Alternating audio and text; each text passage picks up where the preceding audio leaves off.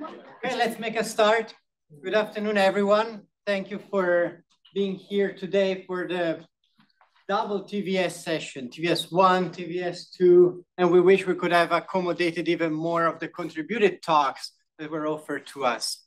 My name is Igor Andreoni, and I will be giving a little introductory talk to TVS on behalf of the two co-chairs, who are Sara Bonito in Italy and myself. Before we start, once again, a reminder, please abide to the code of conduct to create respectful, efficient, and healthy scientific work environment. You can always find in these slides and on the website the contact of those people to reach out to if you witness or experience any code of conduct violation. And always be mindful of the little helpers on the name tag of people, from the color that can indicate their degree of comfort in contact to the social battery.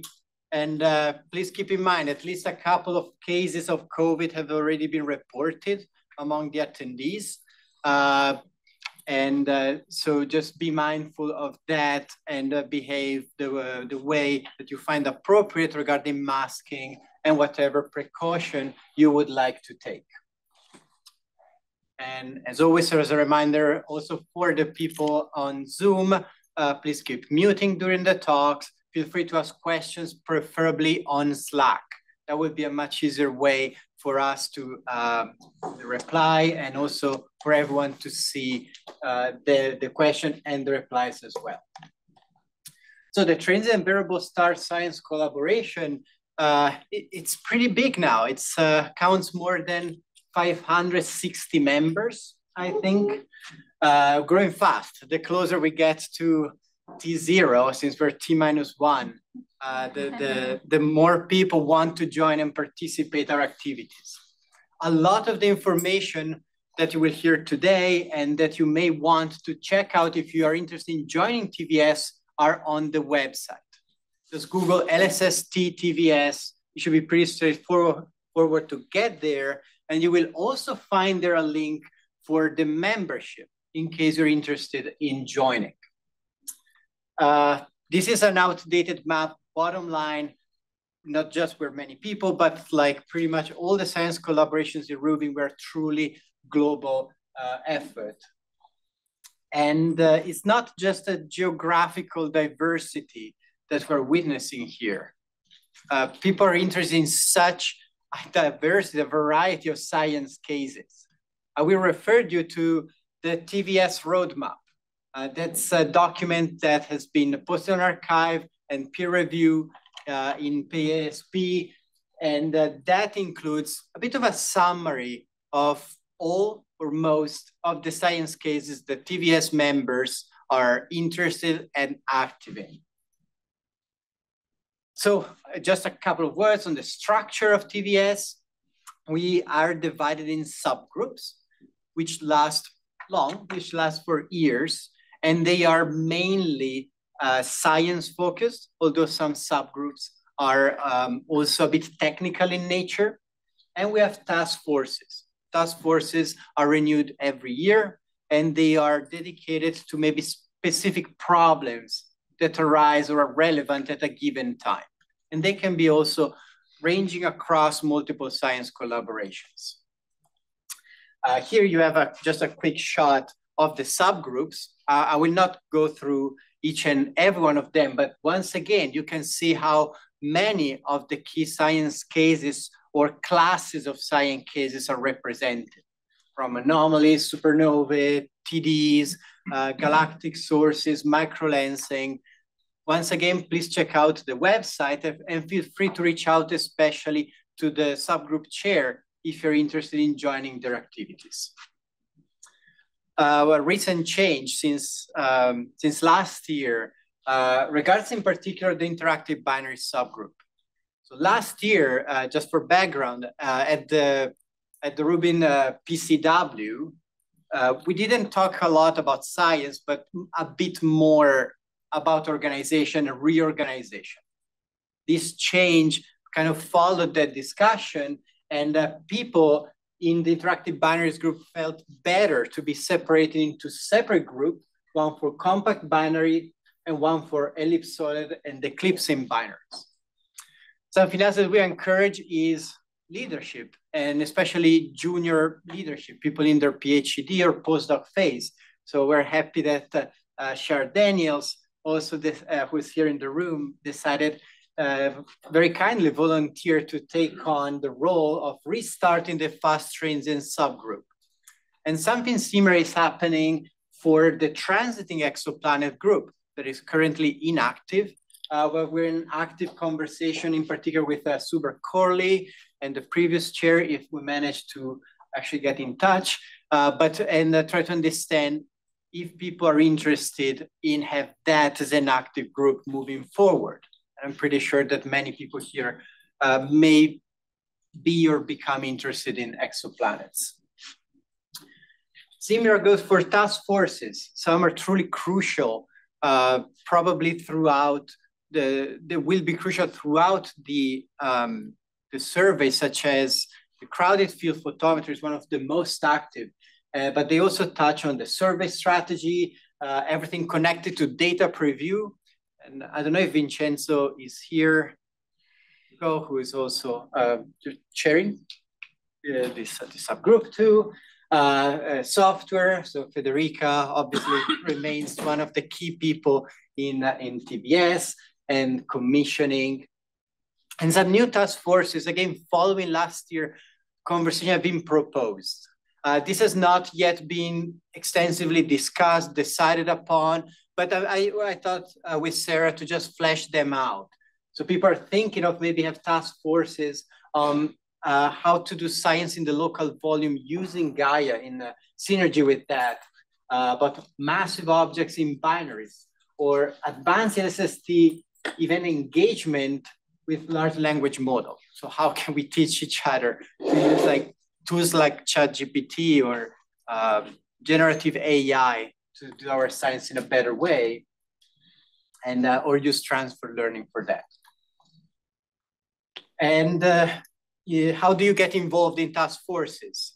Maybe the easiest way is just check out Slack, the main LSSTC Slack workspace. If you do found TVS, you should see all the options coming up, and some of them are for the task forces. And once again, just reach out to the people and check the website. I will stop here. We have a pretty rich program today. We truly wanted to already shift gear towards the science, since we're so close to the beginning of operations. So pretty much all the talks will be very science focused. I'm really happy that we have reached this milestone. So before we move forward, does anyone have any questions?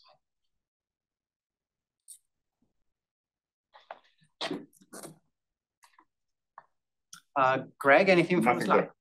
Okay, but people, please feel free to also write questions like at a later stage, if anything comes to mind that you would like to hear answered. And it's my pleasure to introduce now Azalee as our first speaker today. Just give me 1 second to switch. So there is only one comment that I have. If you have a question that you'd like to ask, please come to this side of the room, because this is the only part of this big room that is mic'd. The other side is not, so you have to cross the boundary. For the people asking a question in person.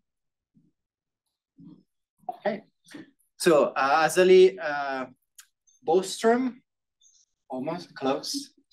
I will butcher a lot of surnames today, so apology in advance. Will tell us about exploiting the synergy of LSST with time domain surveys to study the early evolution of explosive transients. And just before starting, to all the speakers, indicated a bit longer time slot, up to 9 minutes. Please stick to it. I will show the 2 minutes mark when it's due. Okay, I'll do my best. Take it away. Thank you. So yes, I want to talk to you about this super long title, basically how we can use some time domain surveys in addition to LSST to fill in some of the gaps in the observations.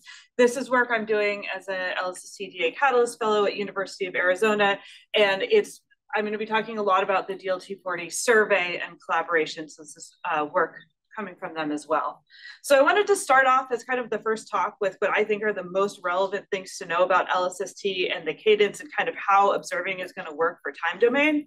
So the first thing is we're going to have an image. It's going to be a 30-second integration time, most likely. I should say all of this is subject to change. This is just the most likely current plan. So within 60 seconds, an alert will be issued for anything that has a change from the template with signal to noise that's greater than 5. A second image will be taken about 30 minutes later in a different filter. And then for about 4% of the observations, there will be a third image in the night. I think that's a couple hours later. The next image isn't going to be for 2 to 4 days, depending on where the field falls in the rolling cadence. So that's kind of what we're looking at in terms of what types of light curves we'll get from LSST alone. So when I think about LSST for supernova science, I come from the massive star supernova community. And so some of the things that I'm really excited about learning are what happens in the final years of a massive star's life. So here is a light curve of a couple different supernovae. Well, where it goes up really bright around time 0, that's the supernova itself. But you can see some of these objects are detected before and there's variability. We think some of this could be explosive outbursts, but then we have a lot that have limits that are even lower than these outbursts. And we don't really know what's going on. Are those just fainter? Are they not doing anything? And these are going to be our LSST single images down here. So you can see that we're going to get a much more complete picture of this. And with this 10-year baseline, we can look at what's going on. We can also find out what does the very early evolution of the supernova look like. We'll be getting these very deep light curves out to much greater distances. And so there will be some supernova that we catch in their very infant phase. And I think the trick is going to be identifying these objects and then filling in, this very rapid rise time where kind of hours to days really matter. And then what I also think is really interesting, what does a supernova look like years after explosion? We usually stop following these after 1 or 2 years, but it could be they re-brighten and we just aren't looking there. So I think that's another really interesting thing that I'm excited about. But I think that with this data set comes some challenges. And one of the biggest challenges to me is identifying what is an interesting object when it happens. So not like after the fact looking at the light curve, but if you really want to know how that light curve rises or something, you need to have identified it from the first image, or maybe with that the 30-minute cadence image. So the ways that we currently think about this and that our team vets things is first we look at what's the absolute magnitude. That requires some kind of host association that might be in the alert. My hope is it's in the alert, but I know that different brokers are figuring out how to do that, but whether that'll be available on this half-hour timescale, I think is still an open question. Also figuring out what does it mean to rise rapidly if you only have observations separated by 30 minutes. This is a very recent example that Manisha actually published of Supernova 2024 GGI. The orange is R band and the blue is G band. And so I've marked in different colors what that half-hour separation looks like in different filters. And you can see even though both light curves are rising, both filters are rising, there's not a rise between these two filters. But then, 3 hours later, they're about the same brightness. And then a few hours later, you're starting to see this rise. So we need a really, really good understanding of the color evolution of early objects, which I don't think we have because we haven't really been observing kind of the zoo of transients this early and in this much detail. So another challenge, I think, is just going to be cadence. This is what a 4-day cadence looks like. Here, I'm showing the color, B-B color, as light curve for Supernova 2024 GGI. This is a massive star supernova. Here, I'm showing what the U-band light curve looks like for 2017 CBV. This is a thermonuclear supernova. And this is with a 4-day cadence. So this is kind of worst case scenario. We can fill in what if this was the 2-day cadence, we would get these points, but you can still see that that's nothing compared to the data sets that we can get with other facilities. So I'm really thinking about how do we leverage these other surveys to maybe, we identify it here, and then we can get all of these other data points. So we've been doing this to some degree with the DLT-40 survey. This is the distance less than 40 megaparsec survey. So we're looking for supernova within 40 megaparsecs, targeting galaxies. We look at about 1,000 galaxies per night and discover about 15 supernova per year within a day of explosion. We're using 0.4 meter Skynet telescopes. This gives us telescopes in Australia, Chile, and Canada. So we're in both hemispheres, and we have a 12-hour cadence in the Southern Hemisphere. Our discoveries are made public immediately. If you were following TNS last night, we reported a new supernova. They're coming back rapidly. But the idea is just we want everyone to follow these up. This is not something that we're trying to keep proprietary. And we've been running since 2017. So we now have a 7-year baseline down to a magnitude, 19th magnitude in R. And our teams are kind of distributed around different observatories and universities and even countries at this point. So one of the things, I know this came up in the broker session, is that we are trying to automate as much as possible to remove the requirement for human vetting. So we have an observing queue. We're not having one person submit, each observation. We can choose what we prioritize in this queue. So one of the things we prioritize, because we want to understand these really early light curves, are a test field. So any galaxy that is in TESS's current observing field gets a higher priority. And this is something that you can imagine doing with LSST as well, either prioritizing fields that were just observed or that are about to be observed with LSST. We also have an automated reduction pipeline. We have a machine learning algorithm that issues a score and gives our team alerts for anything that has a high machine learning score. And we've recently implemented the automatic triggering of a confirmation image. And if it's there in the confirmation image, we'll trigger multiband photometry at a high cadence and spectroscopy automatically to classify it. So we actually just practiced this last night. It went very well. And so this is now kind of our current era of, how do we get from discovery to classification without human intervention? The other thing that we've done is more and more all-sky surveys have come online, and more things are getting issued, more and more supernovae are getting reported to the transient name server, is we now look at any reported supernova that was in our field of view, we identify it, and then we search to see if we had pre-discovery images of that field, maybe more limits, and then we can also continue to follow those. And then with this, kind of one of the things that we found to be important is to know when the last non-detection was and how much it rose between that last non-detection and the first detection. That helps us identify that it's really an interesting young supernova. So how I see these working with LSST, I think LSST is going to be great at early detection. It's so much deeper than we're currently going. We have this deep, long-term baseline monitoring to tell us both about the progenitor before it explodes and the supernova after. It should also tell us information about, just looking at the SED of the progenitor. Was it a red supergiant, a yellow supergiant, a blue supergiant? Nothing was there. Maybe it was a low mass binary or something. And we're going to have this huge statistical sample that we can start to do analyses on and looking at things out to higher redshift. But I think that DLT-40 can come in and other time domain surveys can come in and prioritize observations in the LSST footprint. This can provide limits if we're observing before LSST or provide information on a rapid rise if we're observing after LSST. We can also provide high cadence multi-band observations, so we can kind of fill in that early light curve until we get onto kind of a boring plateau or something like that. And then we can also provide a gold sample for the characterization of this large statistical sample that we have with LSST. So this is my last slide. I wanted to leave you with my summary. I think LSST's strengths are its depth, kind of the long-term status that we have and the statistics that we can gain from it, but one of its weaknesses is its cadence. So time domain surveys like DLT-40 have strengths of cadence and wavelength coverage that are very complementary to LSST. And again, their weaknesses are this depth and field of view, which LSST complements very well. So I think if we combine these two surveys, we can gain this full history of the transient with the whole red supergiant progenitor, detailed observations of the supernova itself, as well as the long-term light curve, and robust statistics on different types of supernovae. And I'm hoping that with all of this information, we can robustly connect supernovae to their different progenitor systems. Thank you.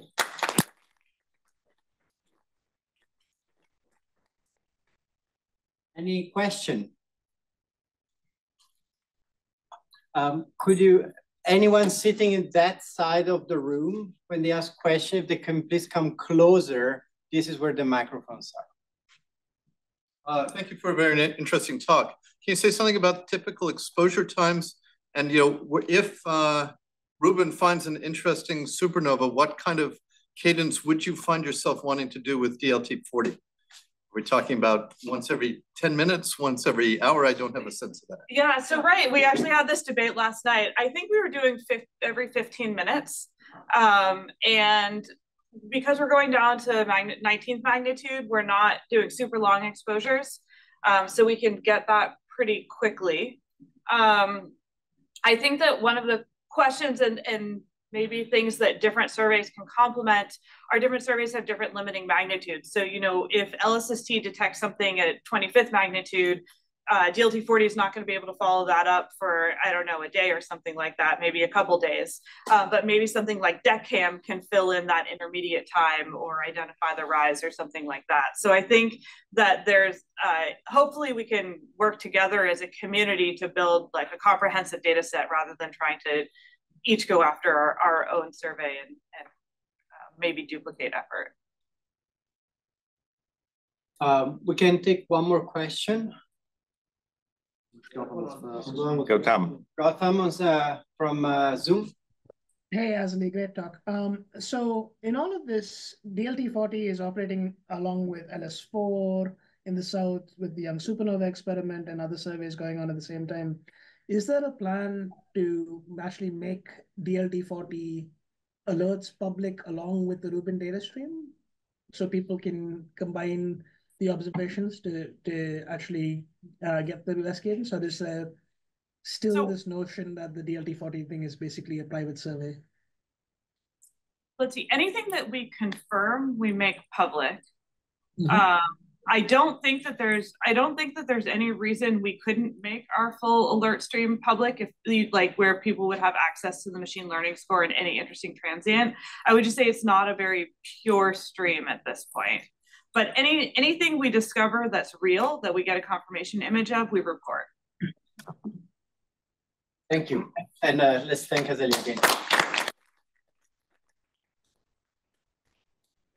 There were more questions. I encourage you to write them on Slack if they're pressed. So the next speaker, Prajakta, is the speaker. Oh, yes. Okay. Let me stop sharing here. Yeah. Okay. Could you please share your slides? Yeah. Just give me a minute.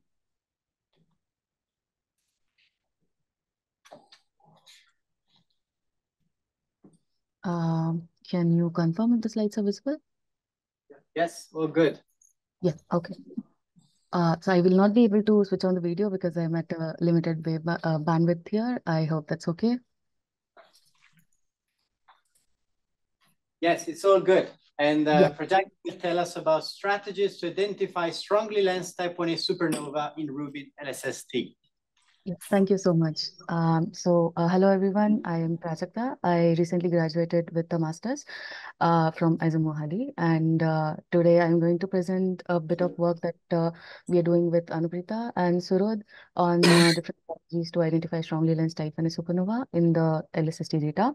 So just to give a brief overview of why we are looking at lensed type 1a supernovae, which essentially brings us to the field of time delay cosmography, where we see that the strong lensing time delays are inversely proportional to Hubble constant, which means that if we have accurate measurements of time delays and estimates of surface mass distribution of the lens and the redshift of the lens and the source, it can serve as a method to constrain Hubble constant. And the time delay cosmography has primarily so far been done with quasars, but type 1a supernovae could be a better source for these measurements because of their well-studied light curves and their transient and standard candle natures. And LSST is expected to detect a lot of such lensed SN1A events, which brings me to the topic of how we are going about finding these lensed SN1A. And we are exploring two methods here.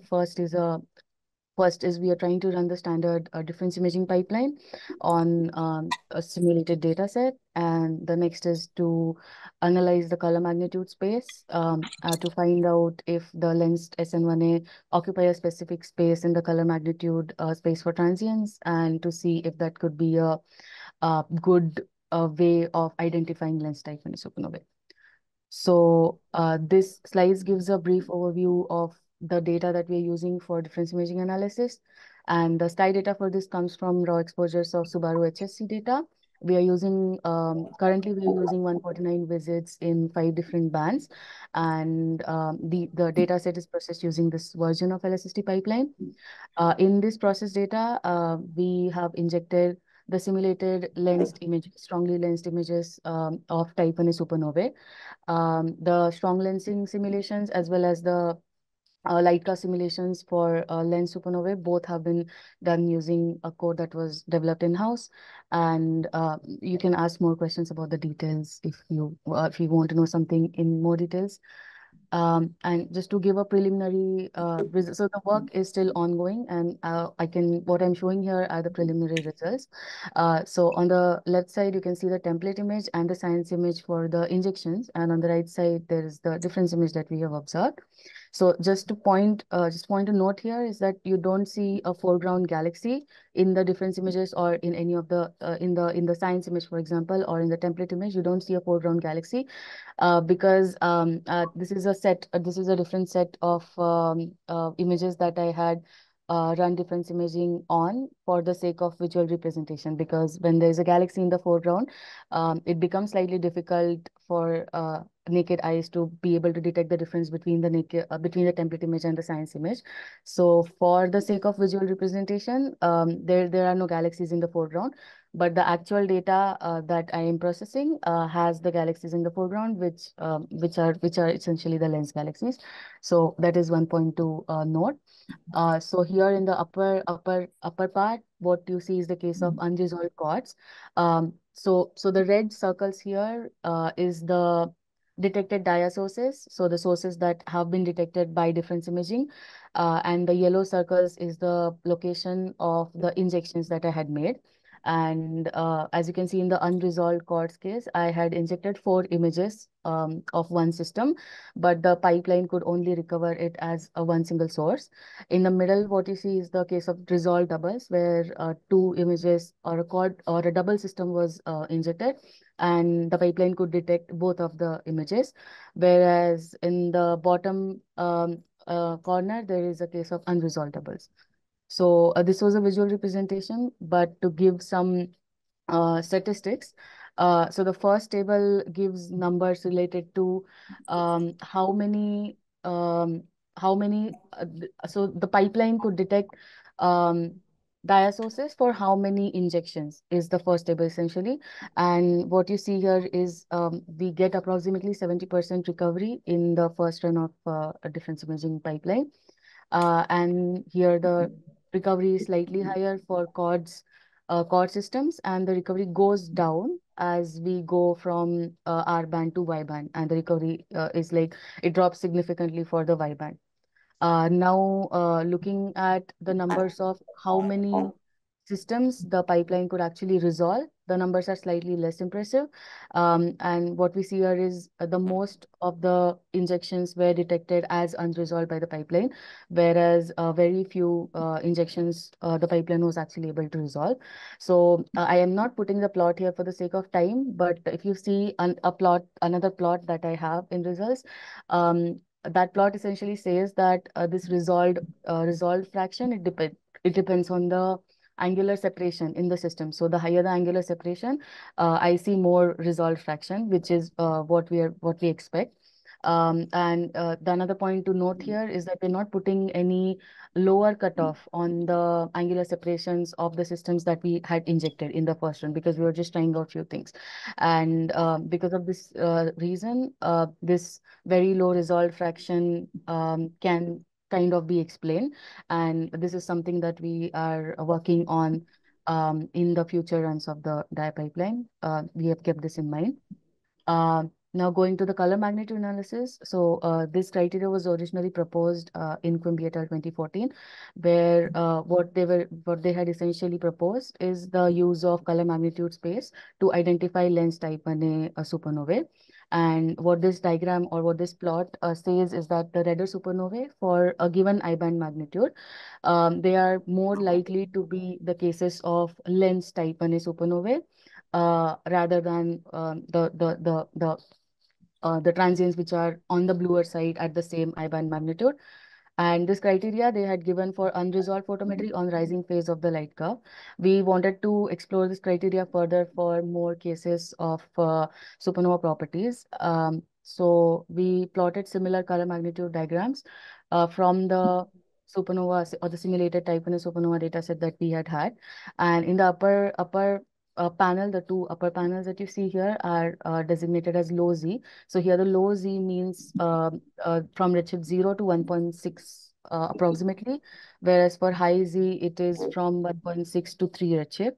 What we noted here is that the R minus I versus I color magnitude diagram works great in separating the lensed and unlensed type in a supernovae for low Z band. And we propose the use of Z minus Y and Y band magnitude for supernovae higher than redshift 1.6. And so what we see here in each of the four panels is that the black bold curve is able to distinguish between the lensed supernovae and the unlensed supernovae, both on the rising and falling edges.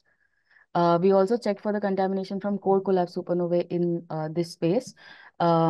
So here what you see is the unlensed core collapse supernovae, which are designated as dark green points. They do very less contamination in the space that we saw was occupied by lens type and supernovae. So the contamination from unlensed core collapse supernovae was found to be negligible. To check if any specific type of core collapse supernovae are contaminating this space, I further plotted the lensed core collapse part into separated into different types of like 6 types of core collapse supernovae. And what I see here is that the major contamination comes from type 1b and 1c, lensed 1b and 1c core collapse supernovae. So summary of the work so far is that in one of the first runs of the dye pipeline, it recovers about 70% of the injected information, and the recovery fraction is it is seen to be fainter for fainter injected systems.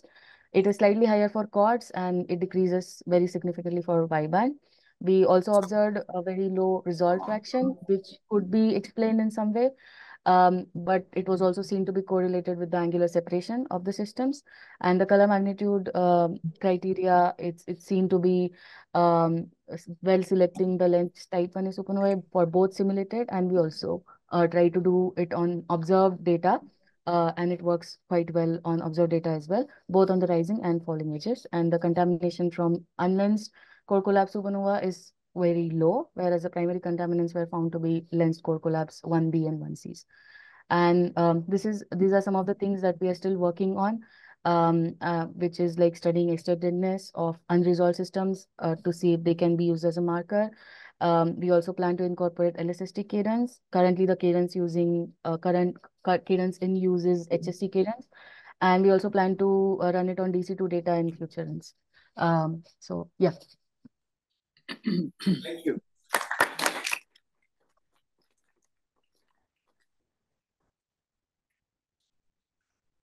I have one question.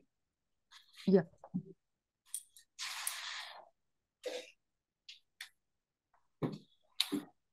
If nobody has any, may I ask a question? Yeah, sure. Can you just say a few words about why you think that these systems are not detected by the pipeline?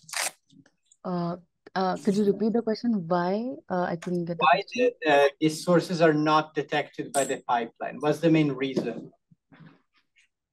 So are you talking about the 70% recovery or the resolved thing? The 70% recovery, yes. Right, right. So we had put a limit of 26 magnitude when we were injecting. So any source which had magnitude greater than 26, we were rejecting. But 26 is still very faint magnitude for single epoch injections. So one reason might be that very faint systems were getting rejected. So I have another plot that might help explain this better. So if you see the top plot, that basically says that okay, wait, I am so sorry. Yeah, so the top plot essentially is showing that the recovery fraction is decreasing very significantly and very drastically. It drops after a certain magnitude. So our guess is that is the main reason that we need to inject more brighter systems. Great, thank you very much, and thanks to the speaker again. You cannot hear me? Okay. So I will be talking about a few different infrastructures that we are building and which will be very useful once LSST will be coming online. So I will start with two different focus in science cases, which are two major things from the TVS working group.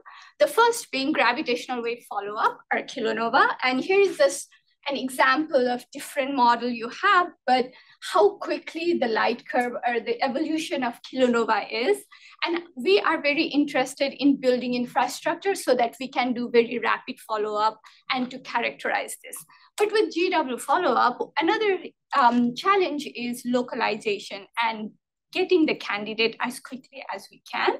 So in order to work on this, we have this collaboration called saguaro. So saguaro, if you don't know, are these huge cactuses, very common in Arizona. And so we have this collaboration between University of Arizona and Northwestern University, and these are a few of the members. And what we do is we have built this infrastructure using Tom Toolkit, where you have this. I don't think the laser is working. Okay, so what we have is we have this infrastructure where there are different things. So the first portion is searching for the candidate. So you have this localization from the GW candidates, right? All those different tiles are showing which are possible sky localization, and the different color indicates different surveys that are saying, oh, there could be a candidate or what they are observing.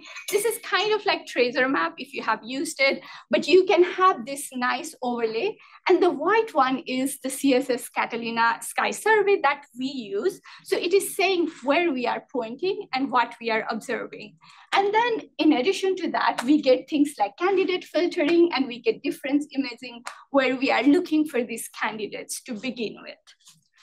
Once you have candidate, you can imagine there are a lot of things. We have to characterize it and figure out if this is an actual candidate or not, and we should follow up so that we don't use a lot of our very precious resources trying to follow up every candidate. And in order to do that, we have this different infrastructure already in place. So we have a lot of catalogs that we have in our directory, and we have something like running a vetting tool. So we cross-match with different catalogs to see if these are stars, what kind of objects it could be. And also we can do possible host galaxy association. So you have a sense like what kind of distance it is, and if these are interesting to follow up. Once you have all of this, we also have this place where you have this beautiful photometry, where we collect data from things like GCN, TNS, and different kind of resources. And we put it together to see, could this be a kilonova candidate, and should we follow it up or not? So this infrastructure is in place. We have been trying to use it. So you can imagine once LSST is on, you will have different candidates that we can vet through this process and decide if we want to do a follow-up observation or not. Another science case we are very interested, and Azalee really talked about it quite a bit already, is young supernova. And this is just a beautiful image of very young supernova, very close by 24 GZI. And what we are interested as a group is, at least what I am interested is understanding the mass loss history of these massive stars towards the very final stage. So as we know, like a lot of massive stars are losing mass throughout its lifetime. Now this mass loss creates circumstellar material. These massive stars explode as a supernova. This ejecta from this supernova can interact with the circumstellar material, and at very initial phase, it can have these flash features that is indicating that there was some kind of CSM interaction. And here I'm just talking about regular type 2, and I'm not talking about the special type 2N where we know this interaction happens. But we are getting more and more that these kind of things are happening even for regular type 2 supernova. We see these flash features, but it lasts for a very short period of time. So we want to get there early. So if you have LSST discovery of supernova, we want to follow up quickly, get a spectra. Azalee already showed this plot, but also in light curve, you can have signature of the CSM interaction, and we see this blue word evolution, which is again indicating there is CSM interaction, and we want to know this. Now, a lot of supernova are being detected, a lot of them, but the classification and the follow-up is very, very limited. You can see in the blue. And this will get exaggerated when you have LSST. We will be discovering so many supernova, but following it up is very difficult. Now, there are different approaches how you want to do it and your science goal, but coming for us, we are more interested in having maybe few follow-up, but having a very good data set. So we have this gold standard, like limited number of supernova that we follow up with very high cadence and good data so that we have much better handle in the physics. And in order to do so, we have few different programs. Like we have gotten some Gemini time for a large and long proposal for next 6 semesters, so we can follow up a lot of young supernova and get very good data set. We have a rapid TO program, and where we can another telescope at the University of Arizona that we can interface with this cube, any interesting transient with click of a button. So if you have used MMT, you know, like while you are trying to, a lot of steps you have to go through, and we are trying some kind of package so that we to the telescope without going through steps. And this is where PyMMT comes. And this is a very simple flow chart for PyMMT. So for any kind of survey, once LSST comes online, for example, we use a lot of DLT40. And so once there is any interesting transient, we can create finder chart, a request, an observation. And the way we have set it up is that it gets placed as a TO in MMT, but we don't overtake any other observation. We wait for any observation happening to finish, and then the observer can go to our observation. We get the data in real time, so we can do reduction on the same night we are getting the data. So hopefully we can do reduction and then classification. So these are very important when we are trying to do a rapid follow-up. And we have used this thing and integrated in few user interface things. So when I say it is very easy, is, for example, for the Saguaro Tom, we have implemented this program such that depending on your science case, so this SASE broker is more in tune towards supernova search, supernova follow-up, and Saguaro is more for GW. So what we do is that if you click on the target you want to observe, you actually get almost everything filled out for you so that at night when you are tired and you're trying to follow up, you don't make much mistake. So once you click on the button, it actually goes for the observation and you can get a very quick follow-up, spectroscopic follow-up. So this is the infrastructure we have been building on.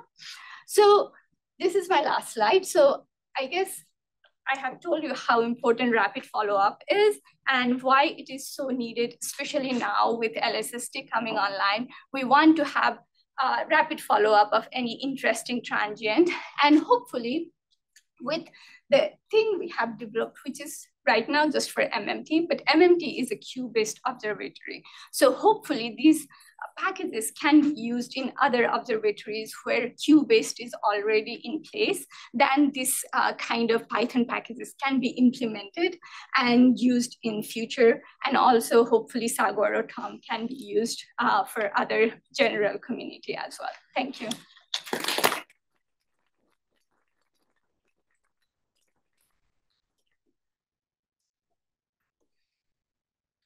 Any questions for Manisha? There's one here. Should I read it? Please. Thanks for answering my question live. Understood about the magnitude limit that reduces completeness. That's my question to the previous speaker. Oh, I'm sorry. Sorry, yes. All right. My apologies. Just a few. So. We appreciate your enthusiasm. Yeah. So I have one question. So it was really great flow to follow up the interesting transient. And did you really apply this flow to the real case? Yes. And is there any good news from that? Oh yeah. So I really focused on infrastructure, but like using this, we have had like where we got like MMT spectra within like few hours after discovery. And we were able to get this, I don't know how interested you are, but like this ledge feature, which is very hard to get in earlier spectra. And we were able to get that and get more about these CSM interaction, which is not as, it's not like a flash spectra, but it is different kind of, but it gives you information about CSM interaction. So we have used this for also the brightest GRB and got some data from that. Thank you. Great. One more question. So when you decide the targets you want to follow up, what are the criteria? How can you tell those targets are interesting one using MMT? So for MMT, so until last semester, we had, I had a program where I was interested in, one was gamma reverse. I'm very interested in following up gamma reverse. We are very interested in type 2 with flash features. So you have like, say, if there is a discovery, basically, if there is a discovery of a young supernova, and if it is tentatively, we are like DLT 40, so less than 40 megaparsec, we tend to follow them up. And especially if there is a flash spectra, for example, then we do follow them up. But anything that is interesting and close by, we try to follow them. Oh, so this is after someone else already identified targets as a supernovae or GRB. Once, yeah, like the surveys, one survey finds some interesting. Let's thank Manisha again.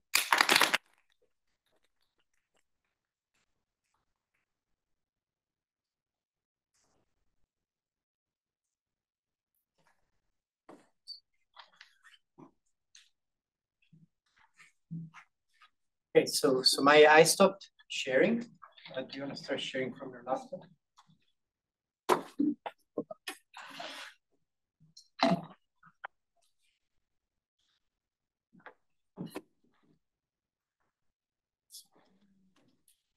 So the next speaker is Somayeh Khakpash, and will tell us about multi-filter UV to near-infrared data-driven light curve templates for stripped envelope supernova. Take it away. Thank you. Hi, everyone. I'm so glad to be here. Thanks for giving me this opportunity. I'm Somayeh Khakpash. I'm an LSST Callis Fellow at Rutgers. And as we all know, for surveys like ZTF and LSST, in the era of these surveys, we won't have enough instruments to be able to follow up all of the transients that these surveys find every night and be able to classify them based on their spectra. So it's really important to have to focus on the photometric classification of the transients for these surveys, especially LSST, with the amount of data that it will provide. So for this purpose, and in order to help better understand the photometric evolution of less studied types of supernovae, in this case, strip envelope supernovae, we have created multi-filter data-driven light care, photometric light cares for these types of supernovae. So these are core collapse supernovae that for some reasons have been stripped of their either helium or hydrogen or both of these envelopes.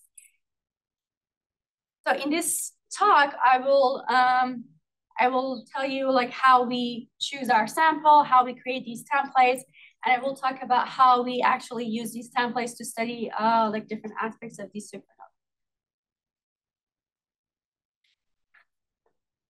So the main resource where we get these supernovae from is the Open Supernova Catalog, which unfortunately is not being maintained anymore, but the data is over there online.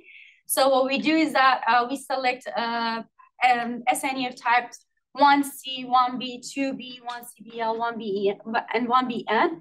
And we require that these supernovae at least have one published spectra and have at least 5 data points, photometric data points in one band, and that we can find the time of the peak from their data. As you can see on the right here, we have 3 examples of 3 supernovae. On the top, we have a very well-sampled supernovae 93J. We have like, we're basically showing how much their, what is like the range of photometric coverage in our sample. So, so what we select from the Open Supernova Catalog, we ended up adding some more individual supernovae to the sample, which in total is 165 strip envelope supernovae. In this plot here, you can see on the top panel, the blue shows what all the strip envelope supernovae that have photometry on the Open Supernova Catalog, and the red one is the sample that we get from there. And on the bottom, we can see all the SNE strip envelope supernovae discovered that have at least 10 photometric data points, and we can see the discovery year on the bottom. So in this diagram here, I'm just going to show you step by step what we do to create these templates. You can see the details in the paper, but I'm going to give you an overview of that. So on the left side, this is where I just explained where we get the data, how we get it from the Open Supernova Catalog, and the criteria that we set, plus some individual SNE that we add to the sample. In the next step, for each filter, we create a sort of average template, which we call the 1BC template. And we create that using a rolling median to aggregate all the supernovae in that filter. The reason we do that is that we want to subtract that median template, the 1BC template, from individual supernovae. You can see here in this example that we have the supernovae, we have the average or median supernovae template, which we call it the 1BC template. We subtract it, then we feed a Gaussian processes to the residual to basically be able to get the evolution of the supernova compared to that average template. And then once we get the GP feed, we have GP feeds for individual supernova, and finally we aggregate all those GP feeds to find to get the final GP templates. So we have a total of 54 data-driven photometric templates. You can see them here for in filters and for subtypes where we have enough data, we can create these templates, and you can see the evolution here. So some highlights about these templates, we feed the Gaussian processes in the log time to better capture the early changes in the light curves. We also optimize the Gaussian processes fit by adjusting an objective function and get a smoother fits. for each individual supernovae. And when we compare these different templates, we find that overall the photometric behavior of the different subtypes of this type are consistent within the uncertainty region of each other. But we also find that in SNE2B, we see the shock pooling emission in the early phases of this supernova that stands out from the other subtypes. And then we also find that the SNE1CBL tend to have faster declines in some of the bands compared to the other templates. We can see it in our I here. And so now that we have these templates, we're able to basically study these photometric behavior in different ways. So one thing we do is that we compare individual supernovae that are either known as prototypical supernovae of some subtype or supernovae that have unusual spectroscopic behavior. We want to look at their photometric evolution and see how that compares with the templates. For instance, this is for type 1C that I'm showing here. We have SN94I, which is usually known as a prototypical 1C in the literature. And we can see it's in color brown here. We can see that it's actually evolving much faster than the templates, and it doesn't seem like to be a typical 1C. And we also compare the other types. The other individual SNE. What we find is that unusual spectroscopic behavior does not necessarily end up showing up in the photometric evolution of those.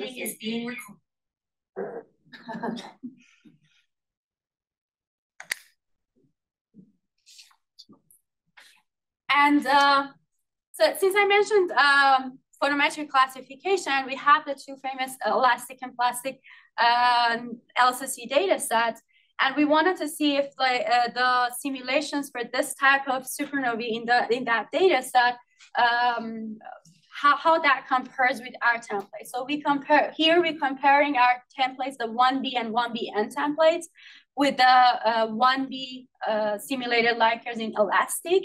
And you can see the simulations in black data points, but we also see the per day median of the simulations in the pink diamonds here. And we can see that the per day median is pretty much consistent with the 1B templates that we have, but we don't really have a lot of representatives for 1BNs in the elastic data set.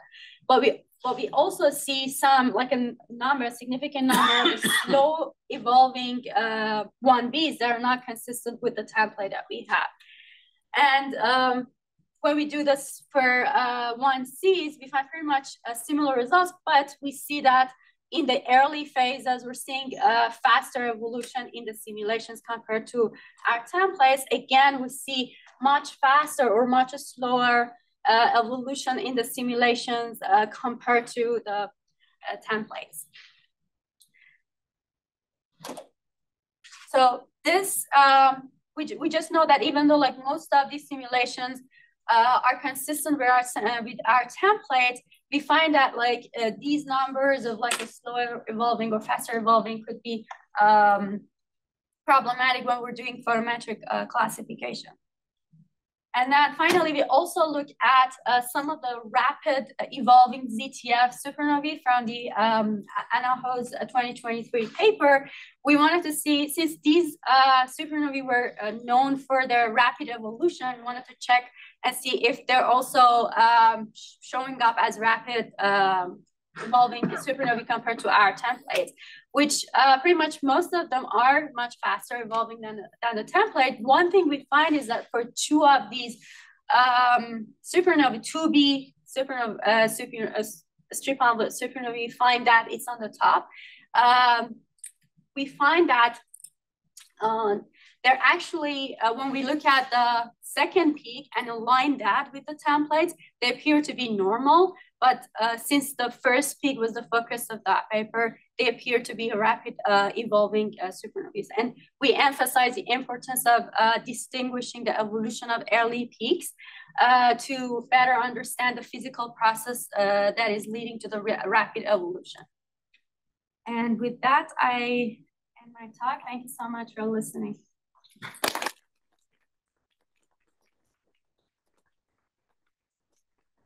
Any questions from the room?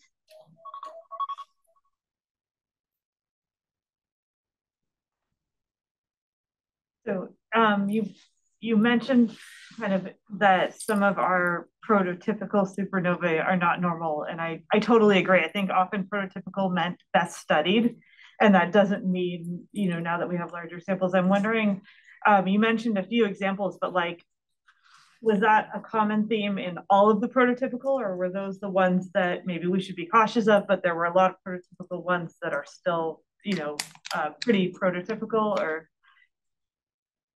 so for the ones that we checked, the 94I was the only one that like particularly stands out and as not being typical. But there are like examples where like we see maybe differences in the early rise or like the later declines. But 94I was like particularly standing out throughout the whole phase.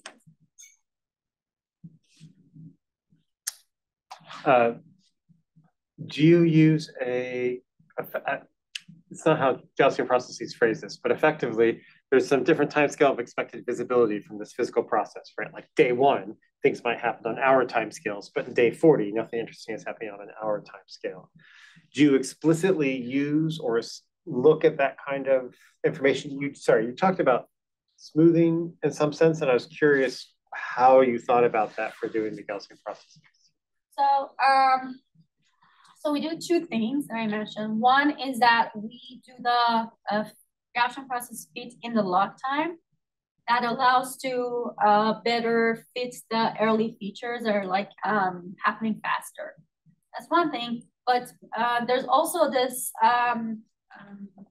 artifact that happens with the Gaussian processes where depending on what the kernel, what the kernel is you're feeding and what the process is, in some of the cases, it tends to kind of like overfit and go through all the data points. And in order to be consistent for all of the individual supernovae, we add a regularization term to the objective function to basically prevent that overfeeding and have a smoother feed for pretty much all of the supernovae in the sample.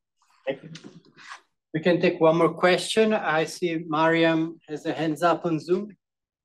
Yeah, so this is more answering Azalee's question since I'm a co-author on this paper. So this is Mariam Maja. So one thing that is important about this prototypical object, which was 94I, it's actually a very similar object to this growing group of rapid evolving supernovae that Anaho and others have worked on, and that there was a huge conference, think shop in Borneo. So this is, as you know, a very interesting field. But we should reassess, kind of these new objects with what we know. So that's all I wanted to mention. Thanks. Thank you, Mariam, and thank you, Somayeh.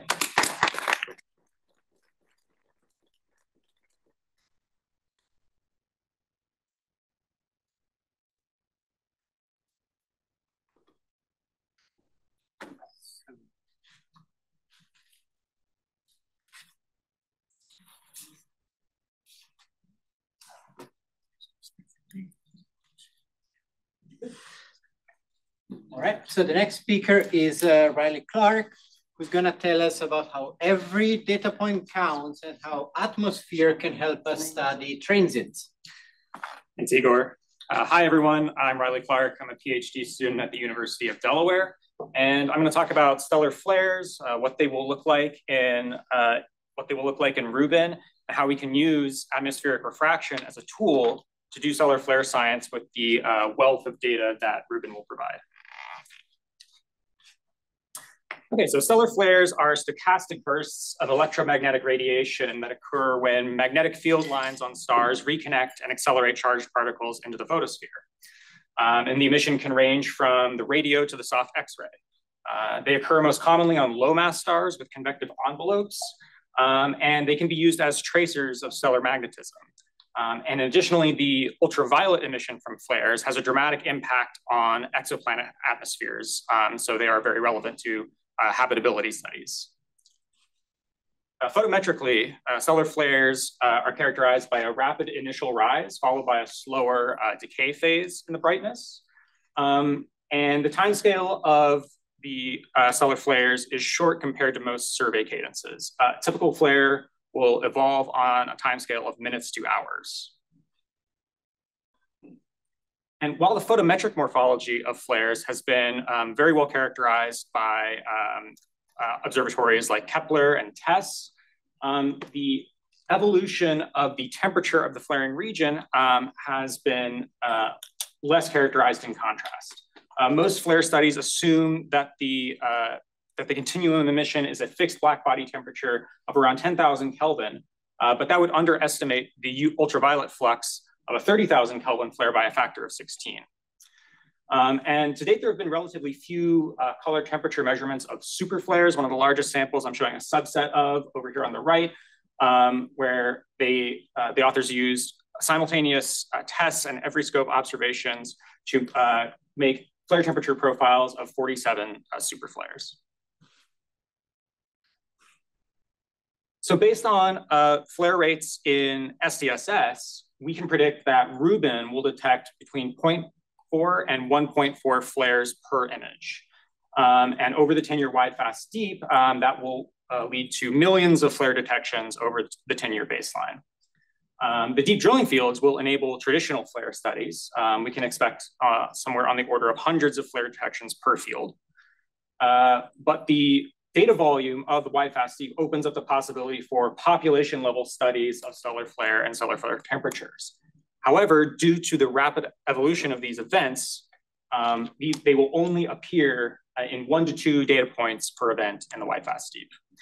So how can we do flare science when these events are only detected in 1 to 2 images? So our idea is that we can take advantage of a phenomenon called differential chromatic refraction. This is an apparent shift of a source location on the sky towards the zenith of the observer, which is dependent on the air mass, the source SED and filter. And because the SED shifts blueward during the flare, there is a small increase in the normal amount of DCR that we observe at quiescence. And so this differential DCR or delta DCR, if we can understand the relationship between the temperature of the event and the delta DCR, we can infer the color temperature from even just a single point detection. And the best case scenario is a really hot flare on a cold photosphere of, for example, an M dwarf that's observed at high air mass. But can Rubin actually resolve this small astrometric offset? So we did a simulation where we took the SED, a template SED of an M dwarf from SDSS, and we add a black body on top of that to simulate a flare at varying different temperatures. And then add those two SEDs together to simulate the quiescent M dwarf spectra in pink, and then the flaring spectra in purple, and then use those two SEDs to calculate the difference in refraction of the source between quiescence and event. So in this plot here, I'm showing the amount of delta DCR as a function of Rubin filter and air mass.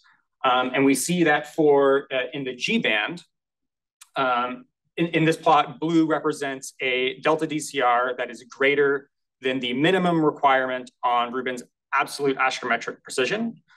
And we see that for G band, for half of all visits in wide, fast, deep, even this minimum requirement is sufficient to resolve the delta DCR produced by a 10,000 Kelvin flare. But it's actually better than that because we don't have to use the absolute astrometry. We can rely on the relative astrometric requirements, which go down to a minimum requirement of just 20 milliarc seconds. And in addition, if we look at the distribution of per visit air masses across the Rubin footprint, this is in one of the simulations of the survey strategy, we find that the distribution of high air mass visits are well distributed across the footprint, which is beneficial for our science case. Of course, the survey will prioritize low air mass visits to maximize image quality, but there will still be a tail of air masses, of visits at high air mass. Okay, so everything I've mentioned up to this point was published last month in the Astrophysical Journal Supplement series, and I have a QR code at the end that you can check out the paper. But in the time I have left, I just want to mention some preliminary work that we've been doing on validating this delta DCR method on Rubin precursors. And specifically, we're using data that was collected as part of the Deeper, Wider, Faster program, which is a program that coordinates 80 observing facilities worldwide to do simultaneous multi-band and multi-messenger observations of transients on millisecond to hour-long timescales. And one of the optical components of Deeper, Wider, Faster are high cadence continuous exposures with CTIO DECAM. And due to the simultaneous nature of the program, those fields are observed at high air mass above 1.45. And Sara Webb published a paper where they detected this extremely bright flare with DECAM, a 6 magnitude flare on an M7 dwarf. The air mass ranged from 1.45 to 1.75 at over the duration of the flare, and it was observed with a 50-second cadence. Okay, so I'm showing the light curve of the flare on the left here, and over here is the image of the source on the DECAM chip with a zoomed in view below. And at each epoch of the event, what we are doing is basically drawing a little vector from the reference position, which we choose to be the position of the source at the beginning of the observation period, and then measuring the projection of that vector in the direction of the zenith to quantify DCR. Because remember, the refraction is towards the zenith of the observer. And when we measure that projected vector over the course of over the duration of the flare, and compare it to the same projection for a collection of reference stars in the same image, we find that the curve in blue here separates from the curve for the reference stars in gray. And then when we look at the tangential component of that vector, we find that it doesn't separate. So this is an indication that there is delta DCR being produced by the flare. And then we also take the residual between the flaring star and the reference stars and smooth it with a rolling median to extract a temperature profile. And the way we extract a temperature profile is we essentially forward model the delta DCR as a function of effective temperature and air mass, and at each epoch find an effective temperature as a function of the zenithward projection of the offset and the air mass at each epoch. And to our knowledge, this is the first time that a flare temperature profile has ever been measured in this way. So it's pretty exciting. Yep, so I think that's all I want to talk about, and I'll take any questions. Thanks.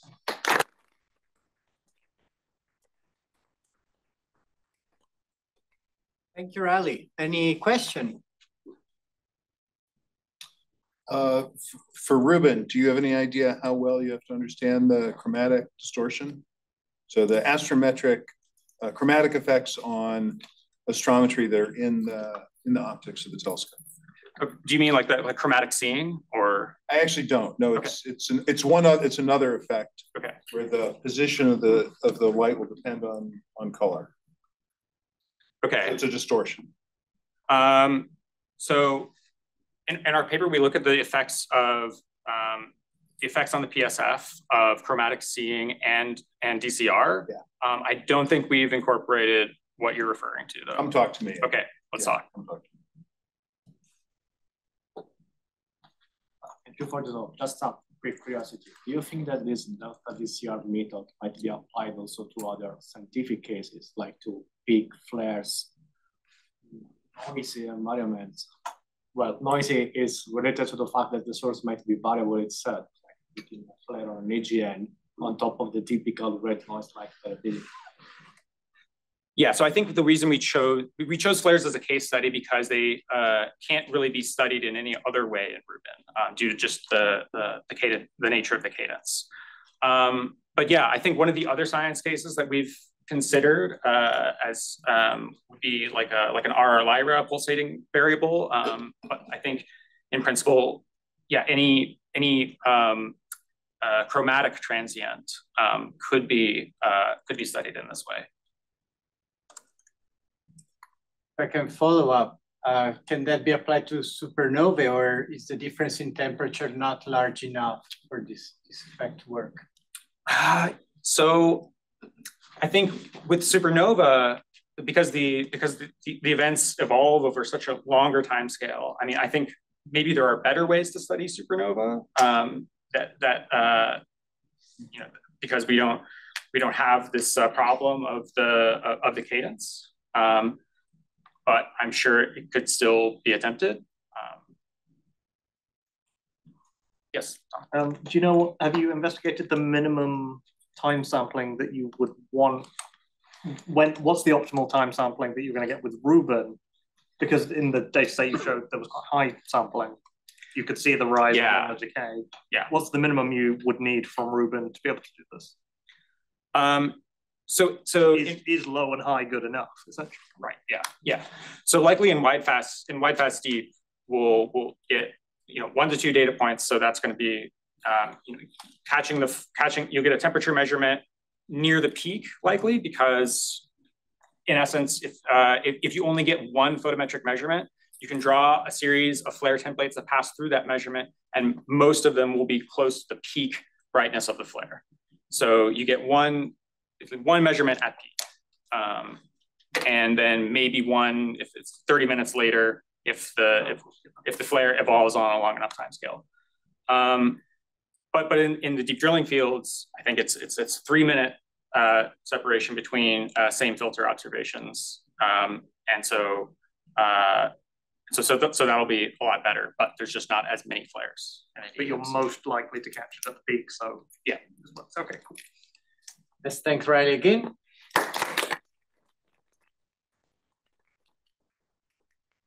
And as always, I encourage everyone to post their additional questions on the Slack channel.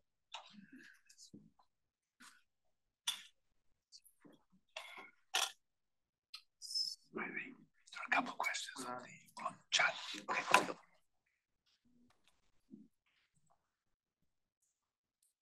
Just now, sorry.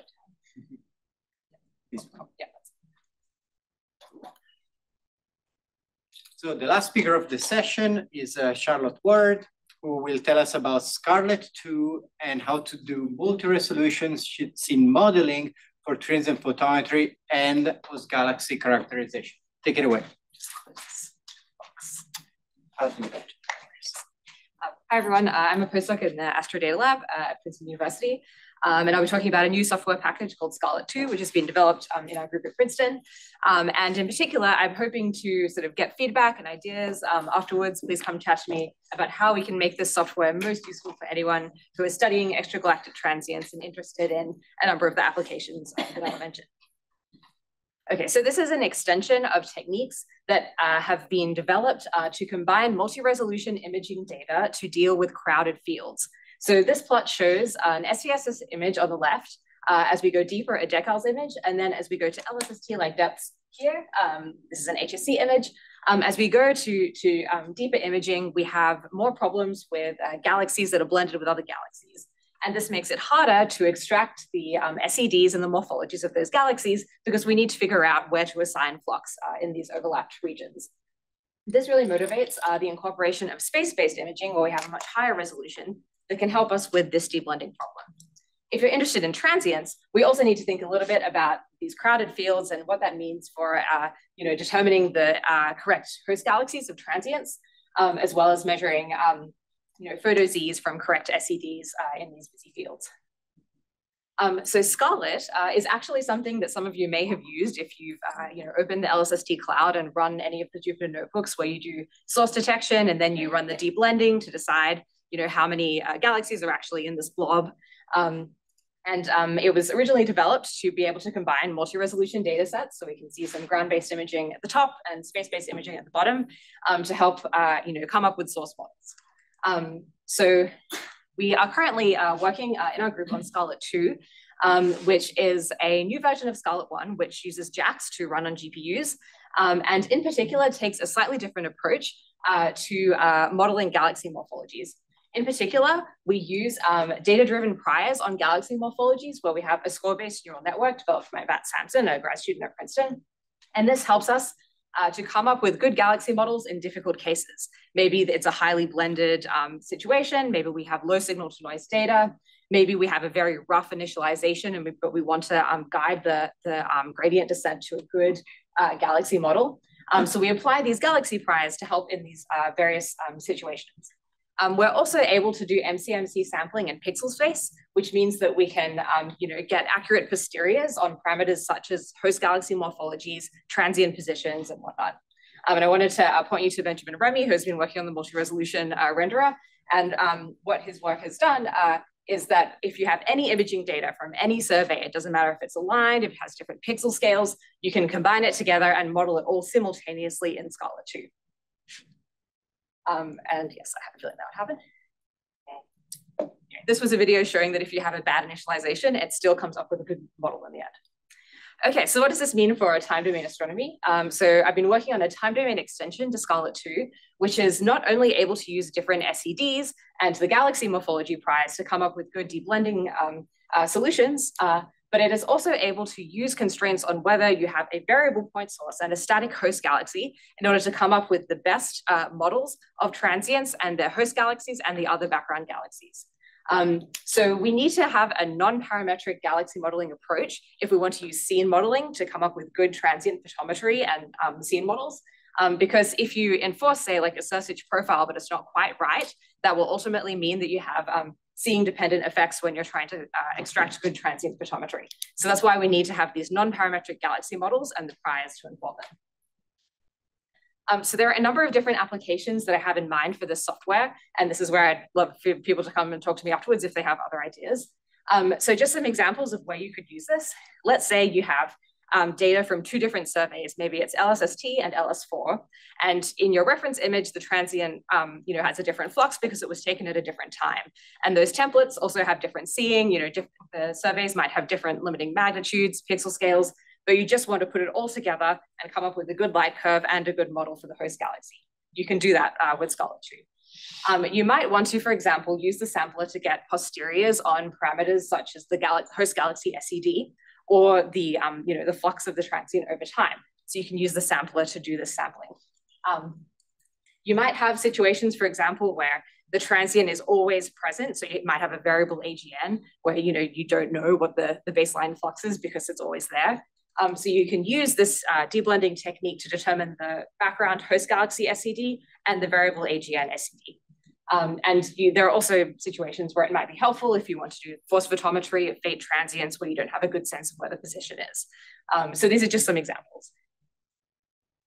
So just to show some examples of it working. So we've done a number of tests on simulated supernova data to show that it can come up with good photometry and correct host galaxy models, regardless of whether you have pre-flare imaging or no pre-flare imaging. You can apply constraints if you know when the transient is on or off, if you want to help Scarlet 2 out, but it doesn't need it. So these are just showing the simulated data versus the actual data. You can also use it to measure transient host spatial offsets. If you want to classify a transient as nuclear or non-nuclear and use the MC sampler to get a posterior and determine the certainty on this, you can use Scarlet 2. So here are our simulations where we show the measured offset versus simulated offset, and we're able to extract these accurately. So to show that it also works on real data with all of the messy complications it might have with imaging artifacts and undersampled PSFs and whatnot, we've applied it to a few different surveys.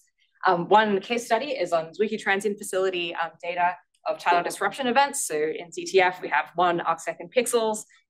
We have plenty of imaging that has a lot of sort of artifacts and masked regions.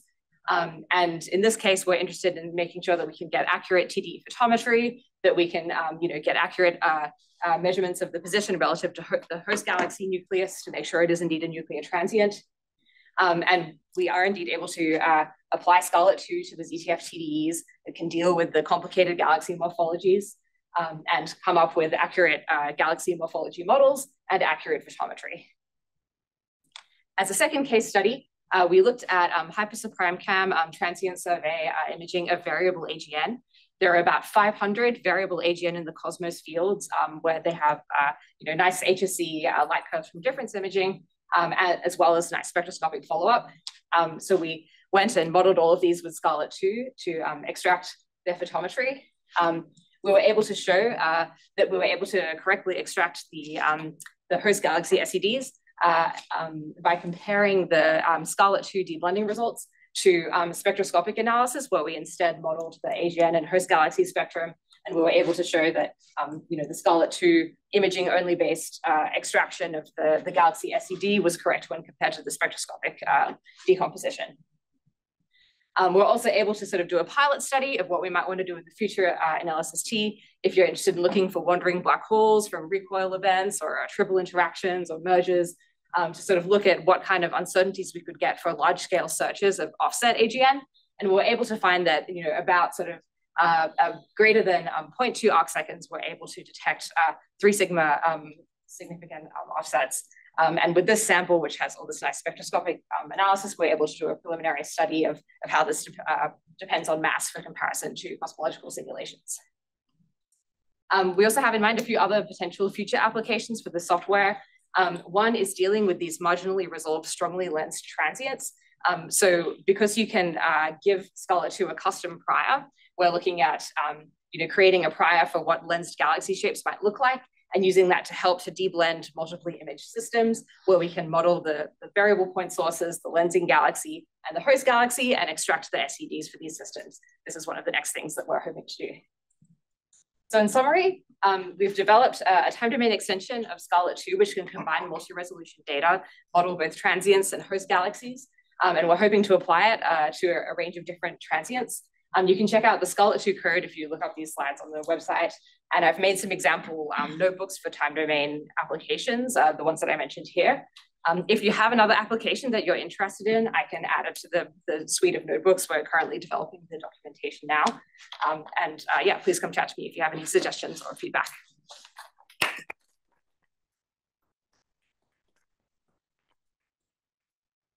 Cisco, thanks for the talk. So I was wondering, this sounds like you will use it for LSST.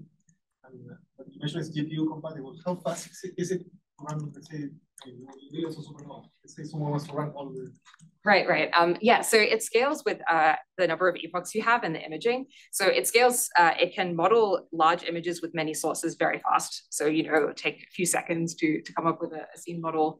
But if you want to say model like thousands of epochs, then at the moment it's only fast enough to do that on kind of a single source basis. So at the moment, the way I'm kind of imagining it is you have your difference imaging to tell you where the supernovae are, and then any sources where you really need to get sort of this accurate, some kind of careful analysis, you would then run them on a case-by-case basis. Having said that, I think if someone with more pipeline experience than me actually had a go at it, it would be possible to scale it up. Thank you, that was really great. You mentioned that Scarlet 2 can be used to combine photometry. So can this be used for transfer learning? Because like one issue that popped up in the ML session yesterday was that we have ZTF, which is great, but a lot of algorithms trained on ZTF won't really work on LSST. And so can you see this being helpful in that sense? Yeah, so the way that this could be useful is that for all of this kind of class of scene modeling programs, we have a model, like the source parameters, and then we render it to look like the image, the observations that we have based on the information it has about those observations. So let's say you have your LSST images, you develop a model for the sources in the images based on the fitting of the LSST images, you can then render them to look like a ZTF image, or the other way around. to see what it looks like when rendered to those observations. So you can very easily, fit models to one set of survey data and then translate them to look like the other survey. So that's all built in and very, very easy to do with this. Really interesting. Thank you. Okay, so I think our time is up. Let's thank Charlotte again. Thank you everyone for the great turnout. Let's meet for whoever is interested for the second part of this TVS session at 3:30. Melissa, do we have any announcements for now? Not right now. So free to go. Great.